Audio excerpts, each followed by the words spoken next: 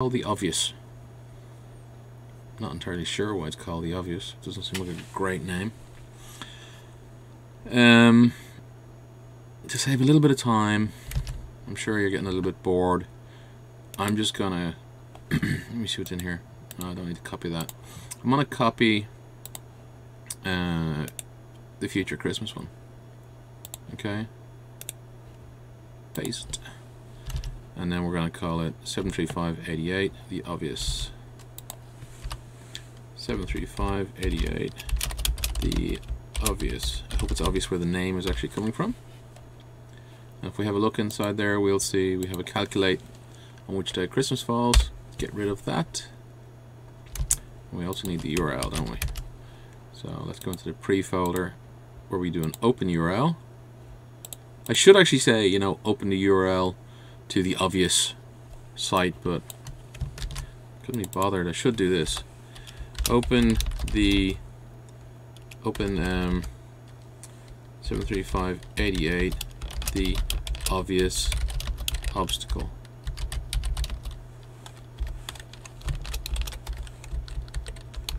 Open your obstacle. That reads a little bit better, and if somebody else is looking at it, it's going to make a lot more sense. Okay. So the process is, we go in here, we click on this generate random text, which gives us 4M155, whatever, and then we're going to have a drop down box which will have 4MO155. Okay, click submit, and that's done. So as you can see, generate random, it is generating a random string. So let's hit this thing fresh and go and generate a module off the back of it. Let me take the string I have, the folder name, create a new folder. You don't have to do it like this, don't have to create a folder new every time, but personally I just kind of like it, but I'm open to suggestions. So let's right click on that folder and then scan an application.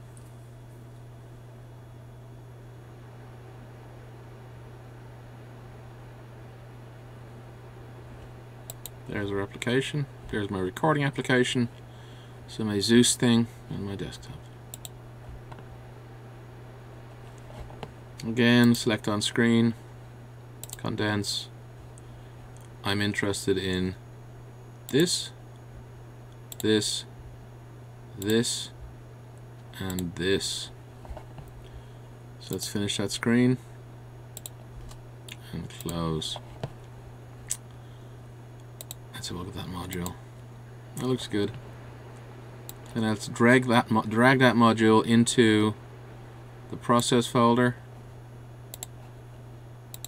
Verify. Let's see, obstacle course there. Okay, the obvious. The verify needs to be second. When you drag a module, when you put a module into a folder, it always goes to the very bottom. Okay. Now just make this a little bit smaller so we can see what's going on. It's a link. It's a text field, it's a drop down, it's another link. So let's just do a click on that. We're gonna need to do a click on this as well. Random text. Well, we need to buffer the random text. I like the way that has appeared, actually. I like that. So we buffered it, and now in this one we want to select. We want to select that buffer, be random text input, random text, random text. Let's give it a go. So click on the test step name, click F6.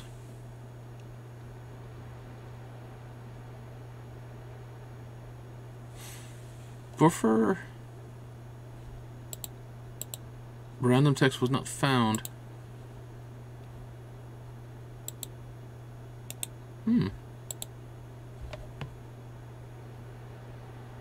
somebody tell me what is going wrong?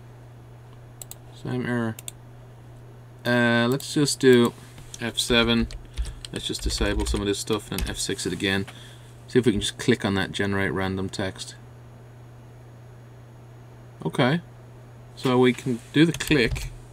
That's great. Let's do an F7 now to enable that again and try it again.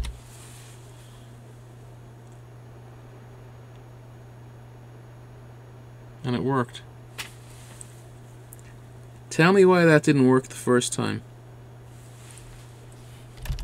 Because I'm confused. So we do an F7 to enable this and this. Is F6 going to run all the way through?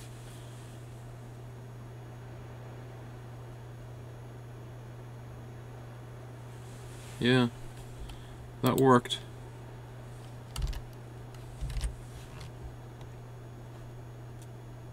So let's go back to the high level. I'm a little bit confused. Why did that work? Let's try the whole thing again. Okay, kill our window. Go to the top. It's in work. Go to the top. F6 it.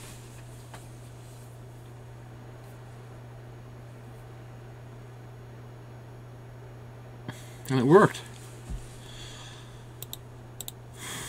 Alright guys, I am a little confused as to why it didn't work the first time I ran it. And I would very much like to know why that happened. I would very much like for you guys to give me a comment and explain to me why it didn't work the first time, but it worked every time after that.